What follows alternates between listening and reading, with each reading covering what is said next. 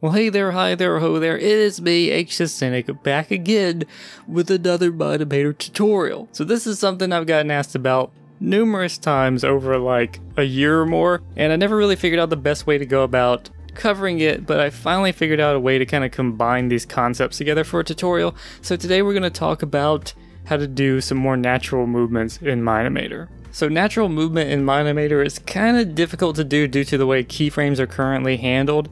So, you know, it's not really going to compare as well to something like Blender or Cinema 4D or whatever, but we can get pretty close, kind of close with the right principles in mind for how to animate your character. So what we're going to do, I'm just going to go ahead and select everything. I'm going to get a keyframe here, and visible, and that way we get those keyframes set for every part here. So basically I'm just going to do like a concept here of like a character leaning. So you pretty much have a basic way that most people animate, and let's say we want to have him lean over the course of 1 second, which would be 30 keyframes here, as you can see there, 1 second. And I'm just going to select the body, and I can have him lean over like this. Let's just say he's going to lean -20, and then now that we have the new bends, I can have him even bend a bit like this. Let's just say like -15, and we're good to go there. I'm just going to take the arm, kind of have it hang like this. We'll make that one do like that. Maybe even lean the head a bit. Something like that. So we got a good old lean there. And what you would do is you'll just have this happen. And he leans. And that's really boring and it's not realistic, and the whole character just kind of leans all together. Now, of course, you could add keyframes to this. So our transitions, keyframe transitions. Click on that one right there. And then you get a little bit better movement maybe. Get that smooth so it doesn't look too bad. And of course, this is a style. You can totally animate this way, there's nothing wrong with it, but if you want to make it look more natural, maybe more realistic, things like that, then you're gonna want to do a little more work. So I'm just gonna go ahead and change this back to linear, and what we're gonna do is try to have the character react naturally, which is like you want there to be kind of a chain of events. So imagine the character has a spine. Basically the pivot is going to begin at the hip, and then it'll kind of work its way up the spine and then to the head, kind of in a linear chain of events.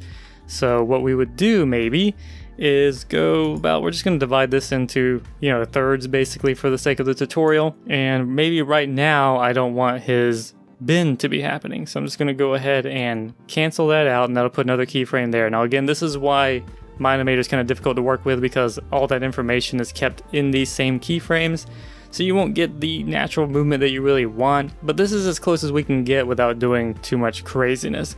So we're going to have that happen there, and then here we're going to put another keyframe. And actually what I may want to do is add more movement to this, but just for the sake of kind of explaining how this might work, we're going to leave it like this for now. And maybe right around here, I'm going to have the head be straight. So what you'll get with this is like that gradual movement. Like he begins to tilt. Whoops, wrong thing there. He begins to tilt. Then we start to get the bend, and then we get the head moving. So as you can see, like the way this is happening, these things are kind of linking up in a chain and having these events occur over time. Now you can see the arm is still kind of like doing its thing over there, but you can apply these principles to that as well if you want to. So you can get a movement like that, and that's a little bit better. We can add some transitions here. So for this one, let's have it do an ease in, and then when he gets to the bend, we'll have it do, say, ease out, and gets a little bit smoother maybe, depending on how you line all those keyframes up. And for the head here, we can do the same thing. We can even just put that one there, and then for the first one here, we'll do that one there. And I'm just using the ease in and ease out signs. You can use whichever one you want, depending on the speed of your animation and the style and all that good stuff. So as you can see there, it's a bit more natural. But another thing we can do, we can even improve on this, which is I'm going to add another keyframe here, which is what I was sort of referencing earlier. And instead of having that happen, I'm just going to go 0 there. And then on this one, we're going to give him a little bit of inertia. So instead of having him just suddenly start to bend, we're going to have him kind of go back a little ways. Let's go ahead and put about 4 degrees on that. And we need to move this arm because it's kind of clipping just for the sake of detail. And we might do the same thing for the head here. So we're going to go over here with the head, so it'll be straight there. And we maybe offset this a bit because we don't want it to all start moving at the same time. Unfortunately, we can't do that with the bend for the body, but we can at least do it with the head. Just going to have this head go back a ways, maybe put about 5 degrees. Let's offset this here, offset this here, because we don't want it all to kind of line up too much. And let's see, let's check our keyframe transitions. Let's ease out, and that's the ease in.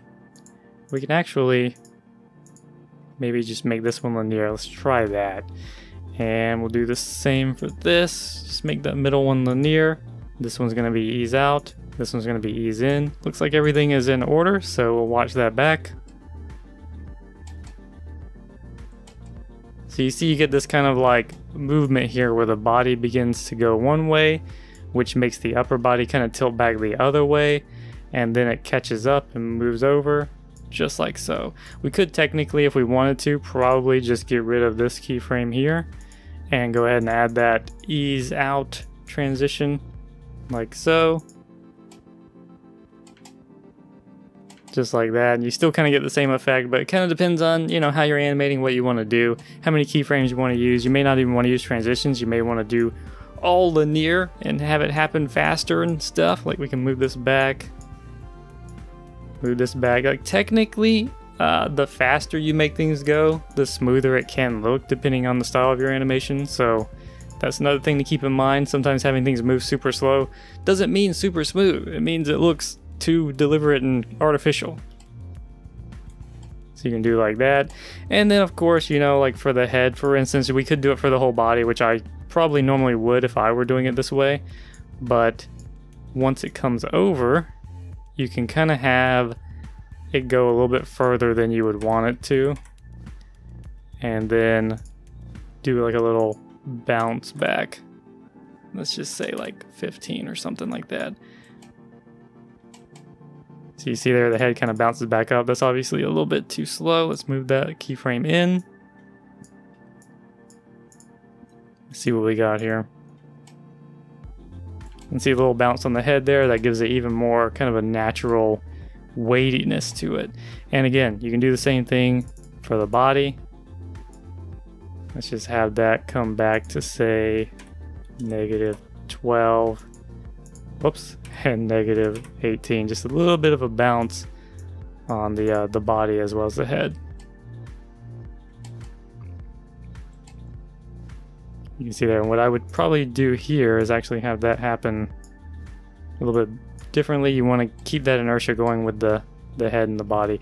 This obviously isn't perfect, but hopefully you guys get the idea here with the principles that I'm talking about with the way you would use these keyframes and these movements to create these chain of events with the movement. You can see there, it gives it that bounce, a little bit of inertia with all the parts and everything. And you know, this doesn't look the best. I would spend much more time on this if I was trying to get it perfect, but you get the concept, and you can see just how much of a difference there is there with that, with all those keyframes versus the original where you just leaned over and that was it. So of course, like with all this movement, you would want the arms to be simulating the same thing. You can do all that stuff, have the arms kind of move in and back and all this kind of stuff, like so, like you might would want. And you have to do some more work on that, but just the more movement, the more kind of loose and organic the movements are and the body parts appear to be, the more natural it's going to look. So in addition to the natural movements like we just discussed, something I've always gotten asked is how to make a character look like they're breathing, and I kind of felt like this was a relevant tutorial to cover that because I didn't think it deserved its own tutorial. So what we're basically going to do here is just kind of a simple effect of like how I would go about making a character breathe. There's probably numerous ways, but this is like probably, in my opinion, the quick and easy way to do it. So let's just say I'm going to have him kind of do a slow and gradual breathing. So I'm just going to go here to the body. We're going to go to scale, and I'm just going to scale it up like slightly, like 1.1, or wait, 1.01, maybe 0.15. So you get this slight movement there. That even might be too much. Let's just go like just 1.01 even. So you have that movement there, right? And basically, you can complete that action. Let's just say he's going to exhale faster, so we have 20 keyframes and then only 15 for the exhale. You can see there, he does that. And then we can even add some transitions to that. Let's go ahead and just give that ease in and ease out, see what that does. Something like that, not too terrible. Of course, if we wanted to, we don't have to have those transitions. You could just make it all linear. Doesn't look too terrible. Really, again, it depends on how you want things to look. However, when we do this, we also have like the arms are getting bigger and the head's getting bigger and things like that. So what we can do is just go ahead and create these keyframes here. And since that's going up like 0.01, let's have them come down like 0.99 maybe. Let's see what that does. So as you can see, like the arms and the head kind of shrink up a bit. They don't get as big. It's just kind of moving with the body a bit and kind of maybe even providing a bit more movement overall because things are more varied. So we get like a breathing motion there. And then we can also, of course, copy the originals over here and put them there so that they go up and come down. And that's just kind of a basic breathing motion there. And let's just say we want to add even more to that. So how about when he inhales, we'll take the body and maybe we'll give him a very slight lean backwards. And again, it depends on what kind of breathing you're wanting to do, how deep he's supposed to be breathing and all that good stuff. But just do like -2 on the head, -1 on the body. Maybe we'll even give the body a slight bend on the X there. And you get that movement right there, just like so, man. Let's go ahead and throw a transition on that and see how we can make it look.